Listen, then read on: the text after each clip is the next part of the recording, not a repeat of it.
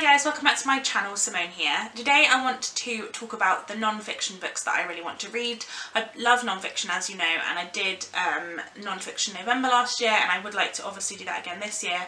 It's a little way away yet though, but I did want to talk about some of the books, or the non-fiction books, that I am most excited to read.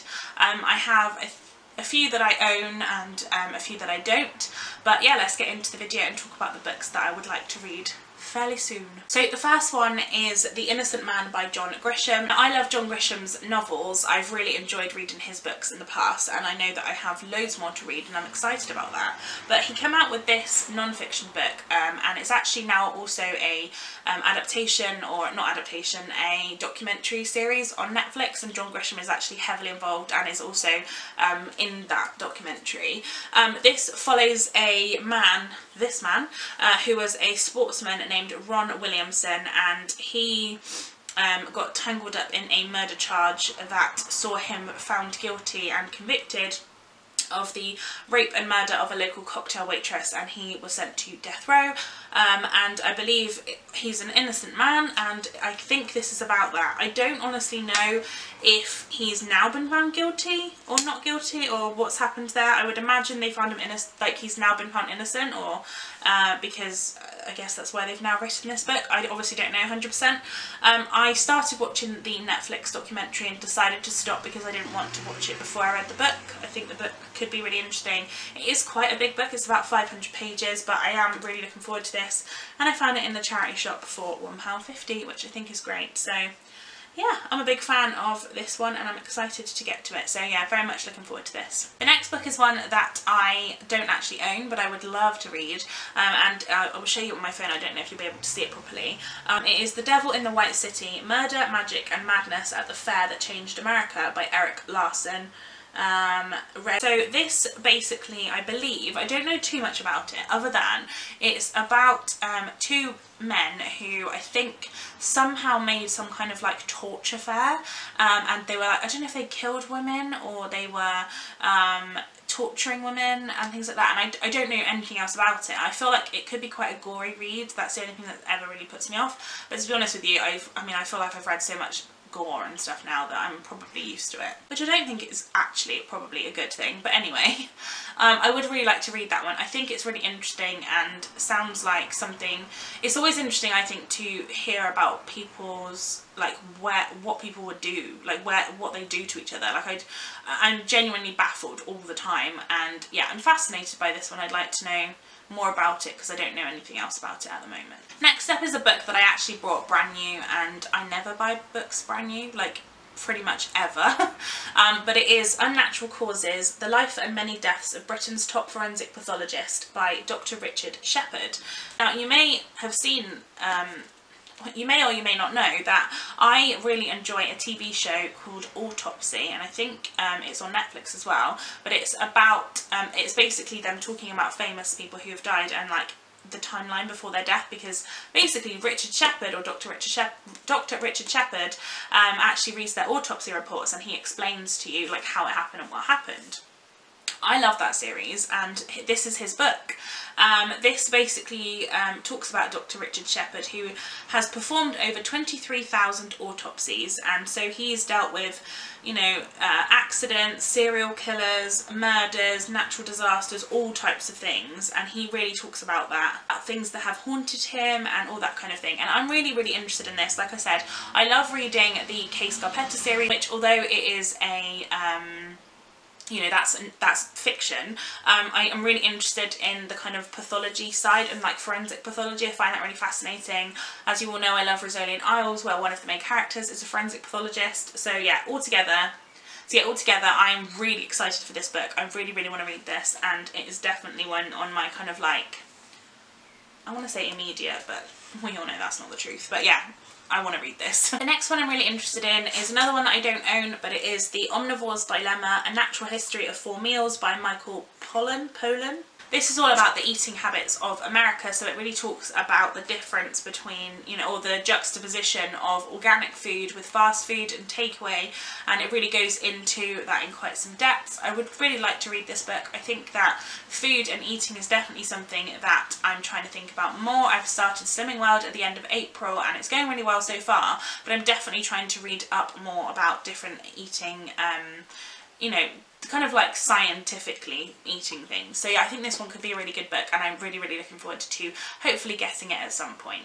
The next one is actually a book that I am currently reading, but I have been currently reading for quite some time now, and that is Accused by Amber Hunt and Amanda Rossman. This is a book about a girl named Beth who was found murdered and years ago, and she and her boyfriend at the time was accused, but he was then found not guilty, and it then talks about what happened. They're trying to now still try and figure out what happened, and you know, if there was a cover-up of some kind, because the police don't seem that interested in the in reopening the case, and it is basically a transcript of a podcast that was done, and I think that the style of it is really interesting. I really enjoy reading about it, and I was actually sent this one by the publisher and NetGalley for review, so yeah, I really want to hopefully finish that this month so that I can talk to you all about it a bit more. But yeah, very much looking forward to completing that, because I think I'm about 12% through at the minute. The next one is Stiff, The Curious Lives of Human Cadavers by Mary Roach. As we all know, I love to read about death and murder and bodies and things like that, and this, similarly to the Dr. Richard Shepherd Unnatural Causes, this one is about what happens to our bodies when we die, and about dissection, decomposition, body farms, human corpses, crash test dummies, composting, all sorts. There's lots of different things that it talks about, and I'm actually really looking forward to reading this one. I think it could be really fascinating, and yeah, it just sounds really up my street, so looking forward to this one. Then we have a book that my friend from work gave me. She loves reading non-fiction books and kind of like different ones, and so she passes them on to me when she's finished. The one I'm talking about is My Life in His Paws, The Story of Ted and How He Saved Me by Wendy Hilling. This is about an assistant's dog named Ted who helps Wendy Shilling, basically because she suffers from epidermolysis bullosa recessive dystrophic, where her skin tears and blisters at the slightest knock. And yeah, I'm really looking forward to this. I've heard from Ali that it's really lovely and really kind of like nice and sweet, and obviously it's amazing. I think the whole assistance dog thing is absolutely incredible, how they can train a dog to like look after a human so much, which I think is great. And obviously my dog could do with some little tricks about how to behave himself sometimes, so yeah, he's just sat out in the hallway at the minute. But anyway, really looking forward to reading this one, and I think that it could be a really fun one as well, and really sweet. The dog is in front of me, so I'm really sorry about that. So basically the next one is Night by Eli Wiesel, I think it's pronounced. I believe this is a book about a guy who was in the Second World War in a concentration camp, and it's about that. I don't know too much else about it, if I'm honest with you. I know it's a really short book. I tried to get it from my library at one point, but they didn't have it anymore. So yeah, I do really want to read this one, and I think... Stop licking me. No. Oh, do you see what I mean about him having to behave himself? Yeah, I think it could be a really fun one, and I would really much like to read that one. The next one is one I've heard lots about from Charlie and from Nicole. Both of them have talked about this, and I know this was a big sort of one in the mental health-a-thon that ran in May. It's kind of a funny story by Ned Vizzini, and I do believe that Ned Vizzini actually killed himself, so I think that this is going to be a really difficult to read. This follows a New York City teenager named Craig Gilner, who, I'm going to read the back because I don't know too much about it. It says, ambitious New York City teenager Craig Gilner is determined to succeed at life, which means getting into the right high school, to get into the right college, to get the right job. Once Craig aces his way into Manhattan's executive pre-professional high school, the pressure becomes unbearable. He stops eating and sleeping until one night he nearly kills himself. Craig's suicidal episode gets him checked into a mental hospital, where his new neighbours include a transsexual sex addict, a girl who has scarred her own face with scissors, and the self-elected President Armelio. There, Craig is finally able to confront the sources of his anxiety. Ned Vizzini, who himself spent time in a psychiatric hospital, has created a remarkably moving tale about the sometimes unexpected road to happiness. So I know that this is not technically a non-fiction story, but I know that it's based upon the author's life, I believe. I mean, I'm not sure how much of it is like autobiographical. In fact, I'm pretty sure the copy that I have has no mention of the fact that he did kill himself, so I feel like this could be... It's just going to be a really sad book, I can feel it, and yeah, I'm kind of nervous to read it, but I will.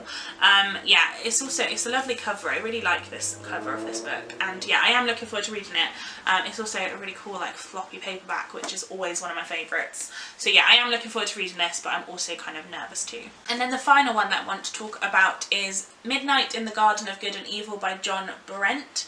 And I honestly know nothing about this. The back doesn't even tell you what the story is about. There isn't like a blurb as such, so I couldn't even tell you what the storyline or what the non-fiction is about. I believe it's got something to do with some kind of murder and that kind of thing, but honestly I couldn't tell you after that. It just says on the back, the best non-fiction novel since In Cold Blood and a lot more entertaining. John Brent's enthralling new book is an exotic cocktail, 2 hearty measures of travel book whimsy mixed with a slug of real-life murder, a dollop of old-world affluence and a sprinkling of off-centre sex. It's not hard to see why this has sent coachloads of tourists heading for the swampy Georgia coast. So like I said, I have no idea what this is about, but I saw this on someone's channel and found it and when I found it in the charity shop I was like, okay. And this is and on the back it sort of categorises it as crime/travel, so could be really interesting. Again, not sure what it is. Sounds really interesting though. My interest has been piqued and I'm very much looking forward to reading it. So there you have it guys, that is all of the non-fiction books that I want to read. It's not all of them, it is 10 of the non-fiction books that I would like to read very soon, some that I own, some that I don't. Let me know what non-fiction books you would like to read, and if you've read any of these, or if you want to read any of these. I would be up for buddy reading non-fiction books as well, so if there's any of these that you're interested in and you'd like to buddy read, do let me know in the comments down below, because I always love buddy reading and I do like to plan ahead, so even if you don't want to do it this month, let me know. I'm very good at scheduling buddy reads ahead of time. So I just want to also mention my video shout out for this video, and today I would like to shout out Hannah Tay, who is one of my favourite booktubers. I've watched her for a really long time. She does do some other videos that aren't sort of bookish, but she does vlogs. She talks about charity shop hauls, which is one of my favourite things to watch of hers. She got me into the Looking for JJ book and I really loved that book, so I definitely would like to shout her out, let everybody know that she is one of my favourites because I love her, and yeah, let her know, or go and send her some love because I think that she deserves it. Give this video a thumbs up if you enjoyed it guys, and subscribe to my channel if you haven't already, and I shall see you next time for a new video. Bye guys!